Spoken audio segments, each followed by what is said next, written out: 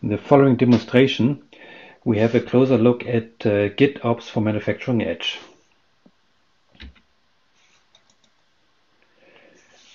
We will see actually how we can speed up the software development and release cycles for applications that span from central data center to manufacturing plants and line data servers. And this means on one hand the software development and rollout, on the other hand also optimizing the rollout of configurations across multiple manufacturing plants. All this with an approach that is called GitOps, where we have all the different changes managed in Git and using processes like pull requests and deployments to roll out the right configuration to the right site in a very controlled manner. The context is here a simplified application for monitoring in production environment. The application spans across 3 levels, from top to bottom: the central data center, the factory data center, and the line data server.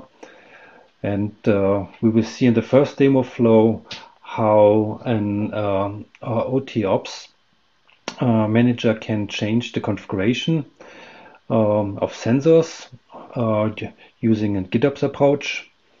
And in the second demo flow, we have a look at the developer and especially rolling out software change within pipeline and doing the correct versioning and doing this controlled within GitOps approach. During the demonstration, the dashboard of the sensor can be monitored by the machine operator. Let's first look at the application. Here you can see the dashboard for the which is used by the machine operator to observe various parameters. And as you can see, the metrics are rolling in real time. The technology beneath is deployed on Red Hat OpenShift. And let's have a quick look at the pods running.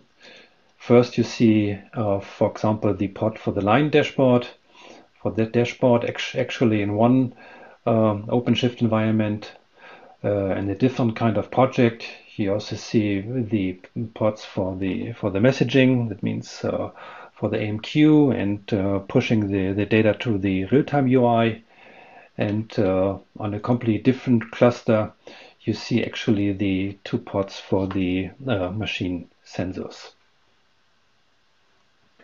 Now we are going to change the configuration of the sensor using a GitOps approach. As you can see here, we have 2 sensors, but one sensor sending temperature and vibration data, and the other sensor only vibration data. We are jumping directly into GitHub for that change. And in this directory, you see the settings for a specific deployment. The deployment is here the production deployment. And the settings here are really specific to this production environment. But we can fine-tune these because the generic settings are defined in templates. Here you see the templates for machine sensors and, for example, the properties which are generic and for all sensors. And with the approach that we have here with the directory structure and with the concepts of using customize to tune the manifests, we can only do, or we can do the changes really in the fine-grained manner without duplicating a lot of configurations. Now let's do the actual change. We are simply putting here this attribute sensor temperature enable on true. Make a quick comment here, temp to true, and commit the change. And we are committing this here now directly into master. In a pure GitOps approach, we would create a pull request or do this in a branch and create a pull request. But let's do this now directly into master. We can now also jump to Argo CD, and Argo CD is observing the changes in a regular interval.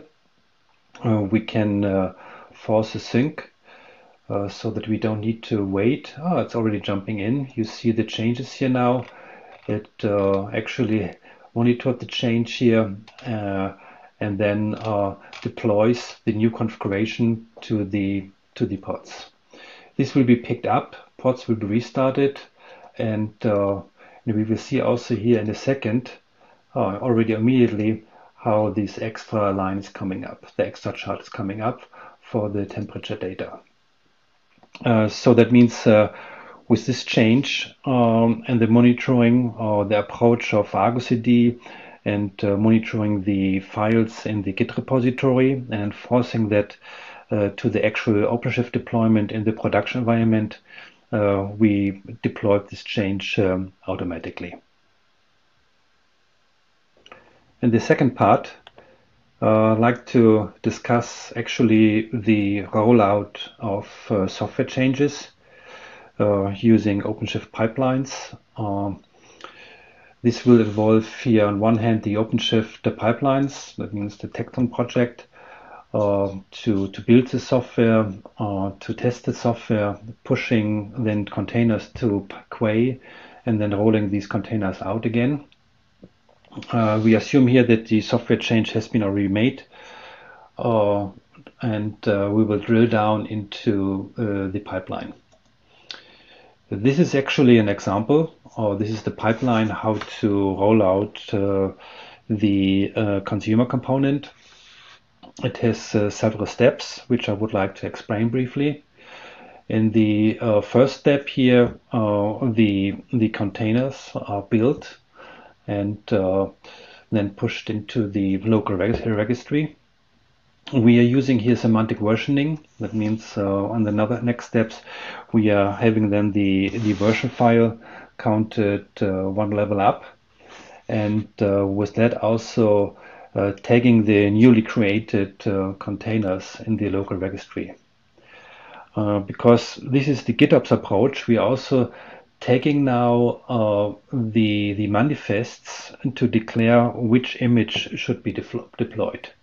And we're doing this in this step here to actually change the configuration, the GitOps configuration on GitHub.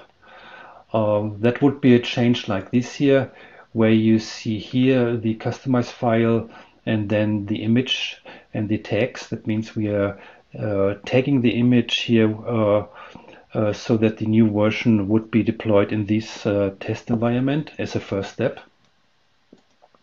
And then running actually informing Argo CD to deploy this change. So it would pick up the customized file and deploying new containers, and then having that deployed in this testing environment here, doing various tests for the sensor, consumer, and end-to-end test. And if everything runs okay, we can now, or the pipeline pushes the image to Quay, because from the central Quay repository, we would feed this into the production environments. So once this is done, we also modify the GitOps repository for the production environment. That would be the same step like before.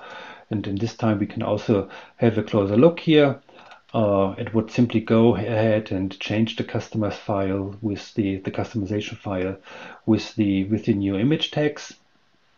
And then and at the last step, it would create actually the pull request. The pull request to say, look, the changes have made correctly, and now we can somebody can now say, okay, I want to roll in this change for production.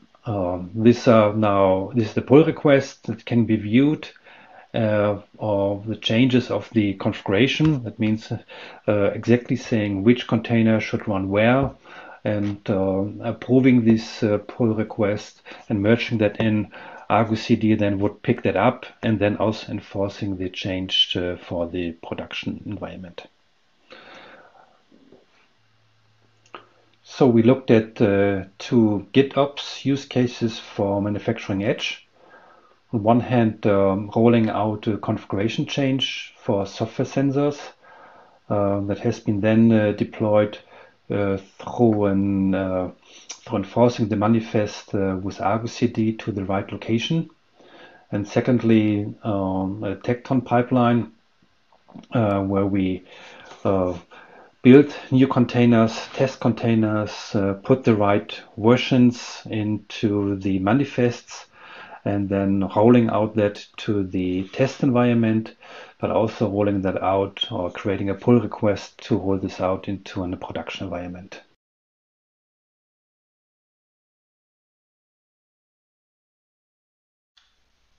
In this video, I'm going to demonstrate one of the many ways you can extend the GitOps model to your machine learning workflow.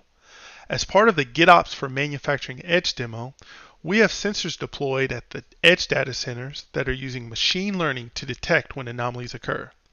In this scenario, I want to show you one of the many ways in which a data scientist can develop a model at the core data center, then update multiple edge data centers simultaneously with one commit to a GitOps repository. Here, we are utilizing the Open Data Hub operator to provide a data scientist with the tools that they need to develop their machine learning models on OpenShift. Here we have a Jupyter notebook with a model that a data scientist has just updated and now needs to make it available for all of our edge data centers.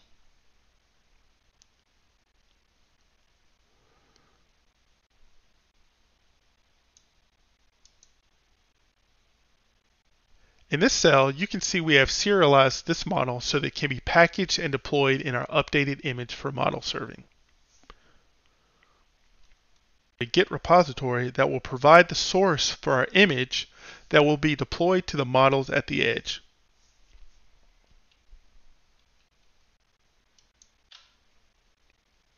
Once the updated model has been committed to the repository, we will execute an OpenShift pipeline that will orchestrate our CI/CD process before we release this model into production. The first task will build the model serving container image locally using a source to image build process and automatically determine the next available image tag build number for the release. The next few tasks will perform our CI test to verify that the model deploys and runs successfully in our staging environment. Once the CI test executes successfully, the pipeline will push the new release of the container to an image registry that can be accessed by the edge data centers. Finally, the pipeline will update the GitOps repository by creating a pull request that will specify what version of our model needs to be deployed at the edge.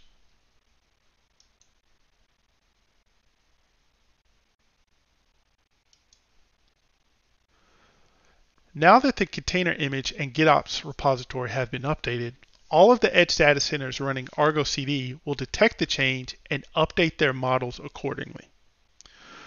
This example shows one of the many ways you can extend the GitOps model to your preferred data science workflow. If you would like to learn more or try this out on your own, please look for more information on our website at opendatahub.io.